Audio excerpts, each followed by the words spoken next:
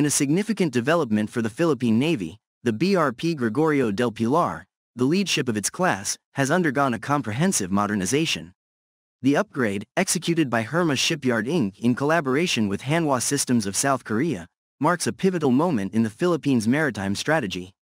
The modernization project has equipped the BRP Gregorio del Pilar with a suite of advanced sensors and systems, including a new air-surface search radar, hull-mounted sonar, and a state-of-the-art combat management system. These enhancements significantly bolster the ship's capabilities in surveillance, target acquisition, and engagement.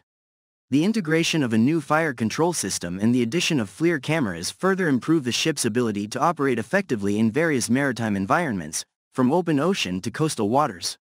Beyond the technical upgrades, the modernization of the BRP Gregorio del Pilar has broader strategic implications. As the Philippines continues to assert its maritime claims in the contested South China Sea, a modernized and capable navy is essential.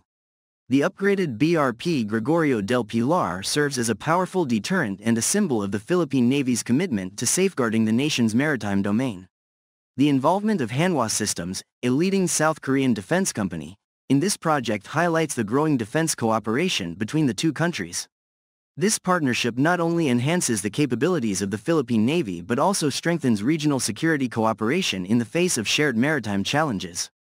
The successful completion of the BRP Gregorio del Pilar modernization project is a testament to the Philippine Navy's commitment to modernization and its ability to undertake complex naval projects.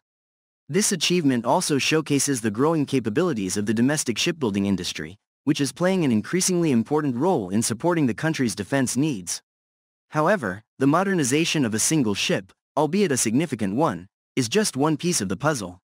The Philippine Navy faces numerous challenges, including an aging fleet, limited budgets, and a complex maritime environment. To maintain its maritime dominance and effectively address emerging threats, the Philippine Navy must continue to invest in modernization and capacity building. Looking ahead, the Philippine Navy should prioritize the acquisition of additional modern naval assets, such as submarines, frigates, and maritime patrol aircraft. These platforms would provide the Navy with greater flexibility and enable it to undertake a wider range of missions.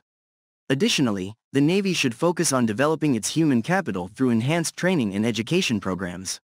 In conclusion, the modernization of the BRP Gregorio del Pilar is a significant step forward for the Philippine Navy. This upgraded vessel will serve as a linchpin in the country's maritime security strategy, providing a powerful deterrent and contributing to regional stability. As the Philippines continues to face maritime challenges, investments in naval modernization will be essential to safeguarding the nation's sovereignty and prosperity.